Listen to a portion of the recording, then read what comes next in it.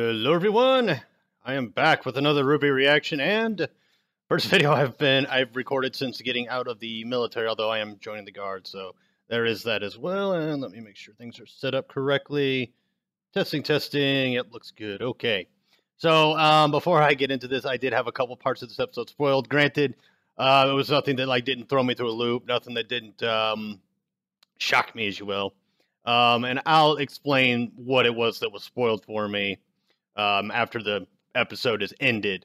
But otherwise, I don't know what's going to happen. I don't know if Weiss is going to live, although chances are she's going to live, especially given the spoiler that I stumbled into. But I'm not big on spoilers. I don't care if it's spoiled for me. Understandably, though, if it is spoiled, then there's really no point in posting a reaction, which I did kind of juggle the idea. But I'm like, there's still parts of the episode I didn't see, you know. There's still things I don't know and whatnot. So there is that. So to quickly recap, Ozpin and them got set up by Leo Lionheart, who's thinking that once Ozpin and all them are dead, he can be free or whatever. But even though Salem's just going to kill him afterwards. So I think he's just delusional. He's just like trying to convince himself that what he's doing is the right thing, even though he's kind of tossing and turning. You know, it's how can this guy not, get some sleep and not wake up in a cold sweat knowing what he's done? And of course, we know Weiss got potentially fatally injured by Cinder, who's evil and bitchy and whatnot. But I don't know what it is, but I can't get behind Jessica Negri's voice acting. I mean, I like the character Cinder. I like it when she's, I want to say arrogant. I mean, I know that's like 90% of her lines, but I think it's the delivery is what feels off to me. It's a little bit of the delivery. Her lines themselves, though, they're fine. And it's not to say Jessica Negri is the worst actress I've ever seen. I've seen far worse than her. But it's not my thing. I don't think she's, I just don't think she's had proper coaching, if you will. She has potential because at Volume 3, like, she was great. I was just like, wow, or Volume 2 even, she was great. But yeah, the Volume 5, I don't know. Something just seems off. So anyways, without further ado, let us get into the video itself. Provided this thing works, because it was giving me difficulties trying to get this thing set up. And it has to do with XSplit. Weiss! Speaking of Cinder. Oh, yeah, this is from the trailer. So yeah, he's going to run over to Weiss. And then the big, like, oh shit, what's going to happen is about to come up here. Hold up. Alright, that was my boss-to-be calling me, so I apologize for that. It's a Saturday, dude. Well, then again, it is Guard weekend. Smack! Oh. Ruby, get up! Oh, Ruby's fine. She's just... Well, I mean, urgently, yeah, she does need to wake up, because they're in the middle of a war zone right now. You're letting that boy make a fool of you. That's not just a boy! Oh, he needs no help making a fool of himself. He's already reincarnated. Now, I wonder how Cinder's gonna react. Never mind Cinder, how Salem's gonna react to that. But you would think Salem would know that. Oh, he's about to go all Broly / Android 16 on him. Which I made a picture of, Hazel with Android 16's body. Oh no. Ooh. You thought you could hide from me? Ooh, shit, he is angry. And he's stripping. So angry, I want to strip. You'll pay for what you did. What the hell? You'll die. Dust? And over again. Whoa! Well, then again, it's been established that Jesus. Is he about to go Super Saiyan? Well, something like that, Jesus. Yeah, right? No. Yeah, I would get out of Dodge. Jesus, that's scary. Damn. Ozpin is here? Is that a problem? I'm not sure. Yeah, for you it is. Right now we've got the upper hand. Let's not waste it. Leo!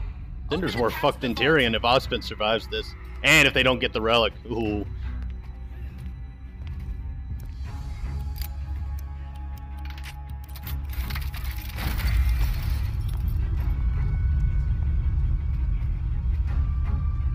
Yang about to go stop him. She's the only one not... Yeah, I was gonna say she's the only one available right now. Well, Crow, but I think he's helping out Ozpin. Ooh. You want to get to them? You're going to have to get through all of us. God, Emerald is just OP as shit. In a 1v1, she's OP. Ren, talk to me. This is bad. Well, no kidding, Ren. No, not again. Weiss, come on, please. Hats off to Miles. I have liked this voice acting by him. This is him at his best, in my opinion. Raven, are you having second thoughts? Even though I'm pretty sure her and Vernal are gonna betray Cinder.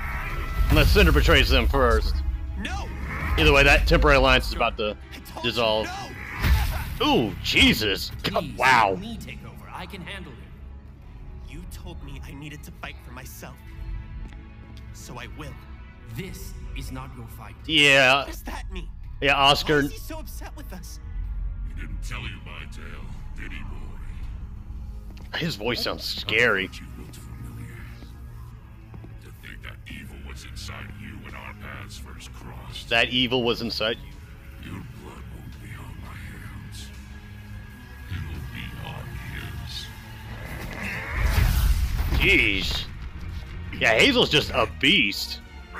Like, I really want to see him What was he versus talking Gira. about? Tell him, Osmond. Tell him how you killed her. Her. Her? Gretchen Reinhardt was Hazel's sister.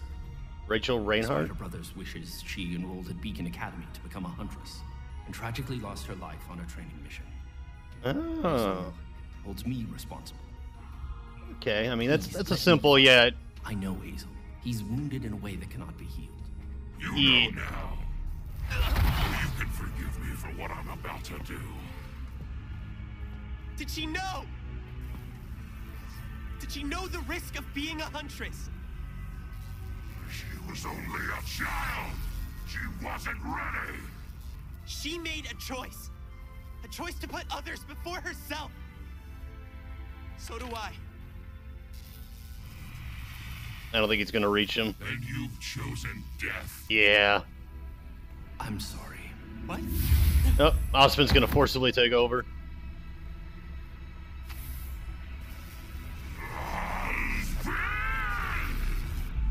Jeez. She's hardly breathing. I don't know what we can do. No, it wasn't supposed to be like this.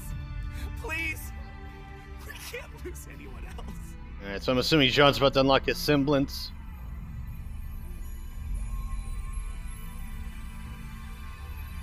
Yep. It's healing. Be my guess. Of course, everybody's been guessing that even before this episode aired. Because they've been making that speculation since, like, Volume 1. When Pyrrha first unlocked his aura and he, like, healed himself or whatever. Girl? The first Maiden in... Well, I'm not sure anyone knows how many years, is about to open a vault. I would say it's quite an exciting time. Don't you feel honored? No.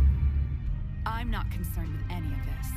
All I care about is my tribe, my family. This is a burden, not an honor. Fair enough. You've conditioned her quite well, Raven.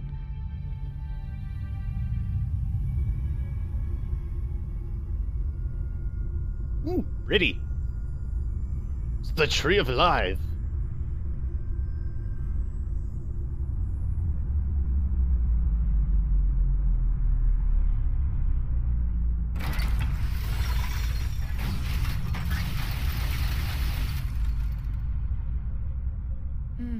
It's certainly grander than Beacon's. Yeah, I would agree with that, Cinder. I wonder what the extra effort was for. Well, I mean, it is like the Can we please capital of the not artisans. linger? After you.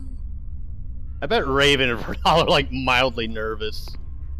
Like, oh man, this is it. This is our moment. We can pull it off. Even though I think Raven's making a fucking terrible decision.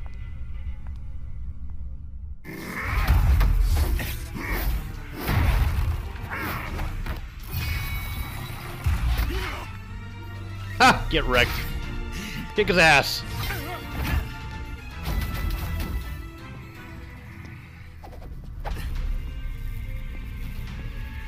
Come on, Ospen.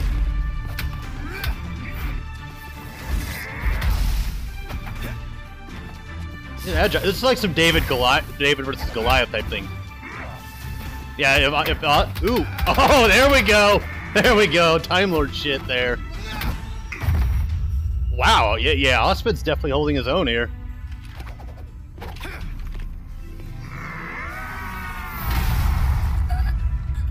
Was that gonna interrupt the... What's happening? Yeah, that's definitely Sean's semblance. What happened? What's going on? She got shish kebabbed. Okay. She seems to be stabilizing. We'll check her pulse. Yeah, go help Yang. Yang needs help. Damn it, Emerald. I mean, I like Emerald's character. It's just her power fucking annoys me. Not like saying like, oh my god, Rooster Teeth really. It's more like, can somebody fucking like knock her ass out or something?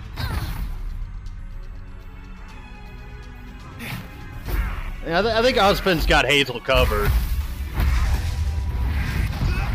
Okay, or not. Oh shit. Ooh! Fuck! Ow! Whatever you're doing, don't stop. Well then, why did you remove his hands? Oscar needs help. I'm on it. Jean and Weiss still need cover. No one's gonna touch him. Okay. Make it happen, Ranger. Boom! There we go. All right, the sisters versus Mercury and Emerald. Let's do this. No. I'm angry. And the delivery was a little off there too, but I'll take it. I'll take it. I like Lindsay Jones.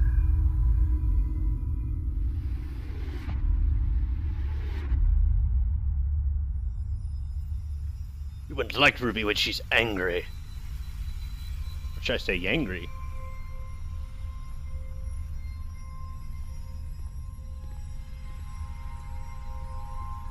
Oh, yeah, kudos to Rooster Teeth for the design of this, like, vault or whatever. Having fun? Vernal, stay focused. Oh, come now, Raven. Let her enjoy this. It's a once-in-a-lifetime experience. How does this work? Once the Spring Maiden places her hand on the door, it will open. For you, and only you. Then I will walk into the vault and retrieve the relic. No one else. So I wonder if similar to It doesn't matter to us. Let's get this over with. To the clock thing that Leo had. I wonder if Ozpin's cane works that way.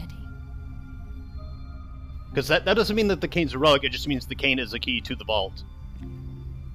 Which would explain why they're so keen on keeping it. Uh-oh, Raven. You know, I've heard so many stories about you, Raven. They say you're a cunning leader, that you're strong, that you're clever. Not really.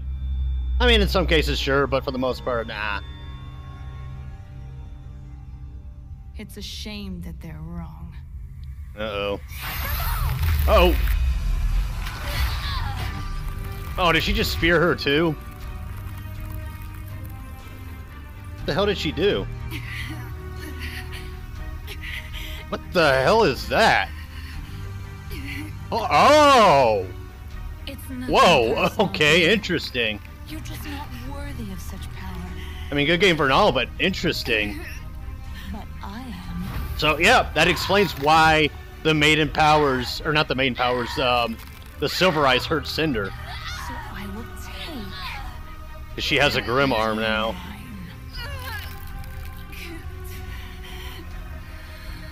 Shit, are we gonna lose Vernal? Hmm? What is this?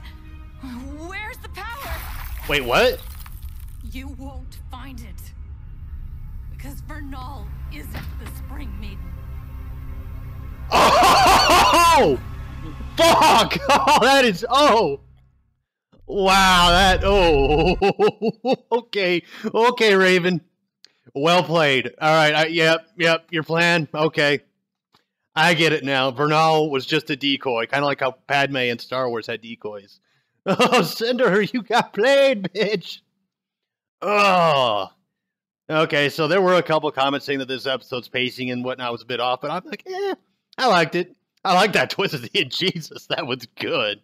Oh, I'm glad that, I'm glad that happened. Okay, so that makes me wonder if Leo's story about the Spring Maiden is just like a load of BS about, how she ran off 10 years ago or whatever. But I'm also wondering, like, trying to think here. Well, I mean, trying to think of how she could, there's a couple ideas that come to mind. It could have been that Summer, well, no, I doubt Summer was the Spring Maiden.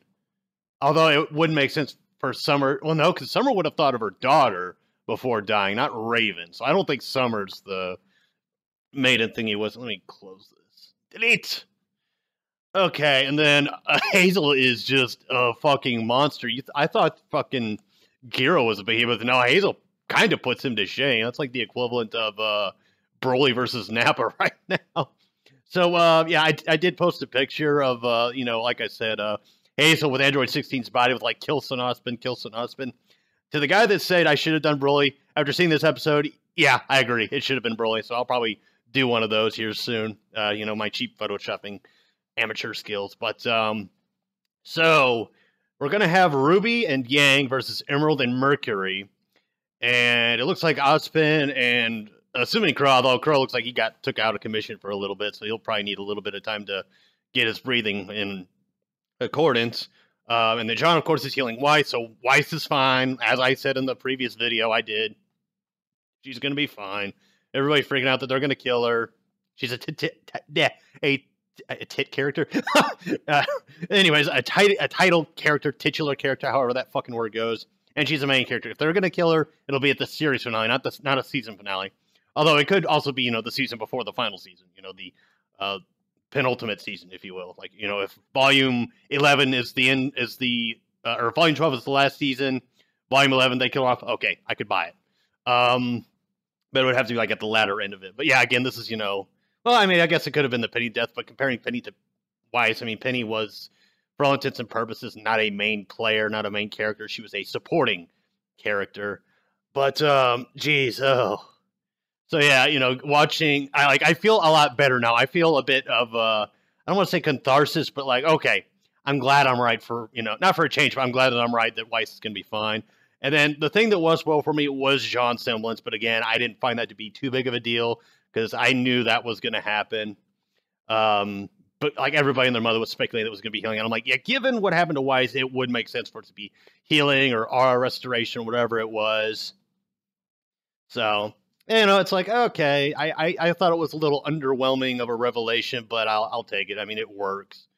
Yeah, even with that happening, the whole Hazel versus Ozpin fight, Ozpin/Oscar fight, that was really well choreographed, really well done. I wouldn't put it in like the top 10, but I would put it, slightly above average, similar to the Weiss versus the Lancers, or Gira versus the ball sack and fiddlestick. I've been calling them that so much I forget what their actual names are. But I think the best fight we've gotten so far would be a tie between Blake versus Ilya. And I guess for the, the nostalgia factor, Sun versus Ilya with the gunchucks, those making their long-awaited return. Although the fight with Ilya and Sun wasn't really a fight. It was more of just Sun just beating the shit out of Ilya. But yeah, I do agree, I guess, with that comment about the pacing, that the fights are feeling a little bit underwhelming. They're kind of spotty. They're all over the place, but I don't know. I want more teamwork. Like Emerald and Mercury are working as a team. I see that. And hopefully we can have Ruby and Yang work as a team. And then as far as next episode, I imagine Blake and them are going to make their, they're joining in. And then that'll probably be like at the very end, though. Like Blake will show up, and then episode 12 will have, similar to Volume 4, we'll have the big fight. It's looking like... I think Cinder could potentially die, but I don't think she will. Adam, I don't see dying either. I see that maybe next volume is when he's going to die.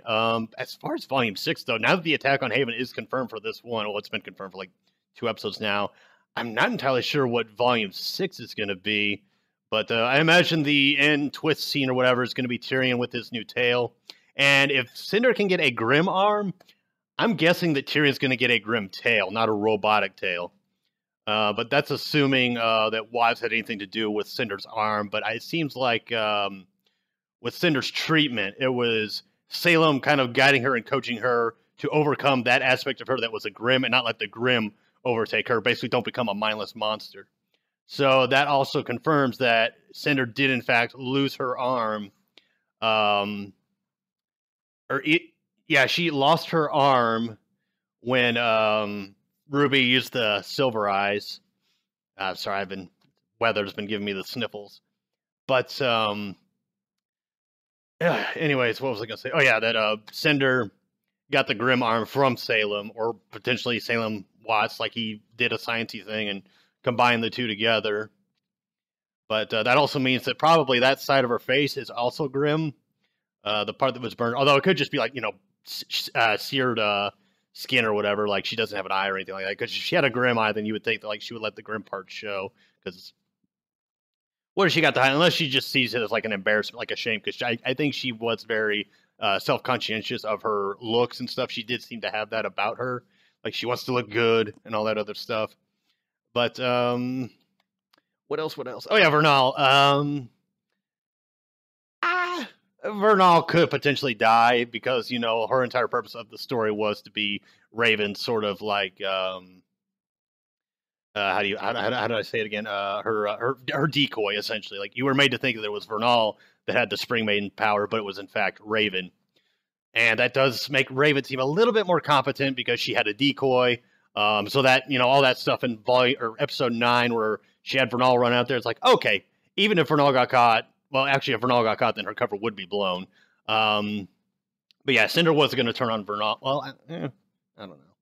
It makes Raven seem more competent, but at the same time, I guess not, because if you're seeing your decoy out and your decoy gets caught and she tries to absorb the powers, then it's like, okay, well, your cover's blown, and it's like Cinder knows, but then Raven would also know, and Raven would bolt away. So okay, yeah. So Raven gets a pass for episode 9. So yeah, this episode made 9 look a little bit better, because we got some info on what Raven's not true intentions, but her methods to her madness. So I kind of do see her as a bit more brilliant than we were led to believe. So I'm slowly but surely getting behind Raven as a character. I still don't like her, but I'm not meant to. You're not meant to like her. Even with Roman, he's so detestable that not even detestable, but he's smooth, he's charismatic, and so you like him, but you hate that, or you like that you hate him. Like, you hate him for the right reasons. And then, with Cinder, again, I like her as a character. It's just the voiceover is not doing it for me anymore. Tyrion, of course, I love Tyrion. Hazel has definitely moved up in my books. Even though the reason for him, being what he is, it was very simple, very standard, but it fits. It works. So it's like, okay, nothing too fancy, nothing too underwhelming. It was like, pretty standard, it's like, okay, yeah, all right, yeah, I can see that being a thing. It makes sense. That being said, I could also see Hazel maybe turning good at some point, but maybe not. Maybe I don't know, because it seems like he's only with Salem in the sense of revenge, which there were people hypothesizing that Amber was his his daughter or sister or something like that. I'm like, no, that wouldn't feel right, because Amber was just a plot device. She wasn't anything important beyond being the Fall Maiden and dying, and then Cinder getting the Fall Maiden powers. But that being said, we may also get the Fall versus Spring Maiden after all, which I was hoping we would have in episode 9, but we might get it next episode. But I'm curious if Raven will.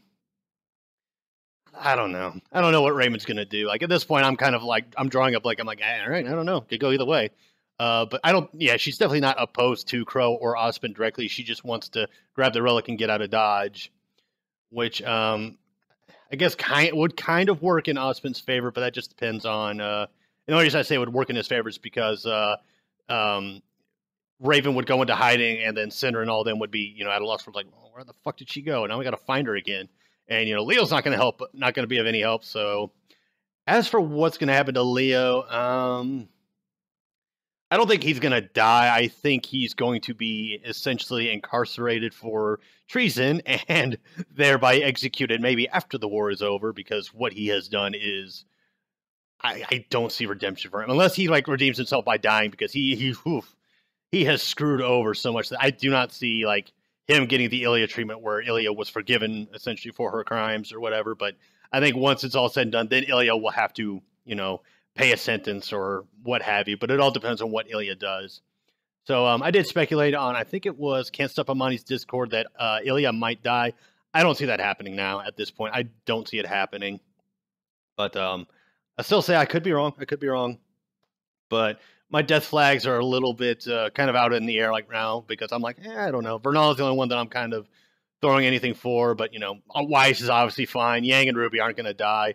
Rin and Nora, that's a toss-up too, but I don't see them dying. I don't see how that would drive the plot forward, because, you know, the whole point of Jean, you know, seeing Weiss die, it would kind of defeat that, because it's like, well, you lost somebody anyways, despite your semblance and whatnot. But I'm definitely glad it wasn't fucking Resurrection, because there were some people saying that it would be him being able to revive somebody, and I was like, no, that would be dumb and OP, and it would be a lame plot device. But I guess I will say that while it was underwhelming in its revelation, it's not like it's, you know, instant healed. It's like it takes some time.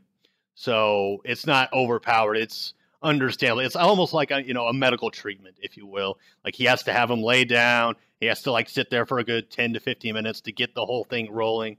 So I can appreciate that. Yeah, it's not like a senzu bean where it's just like, gulp, oh, I'm strong again. Yeah, back into the fight. So yeah, Weiss probably will be sitting out the remainder of the fight. I get the feeling that that's going to be the case.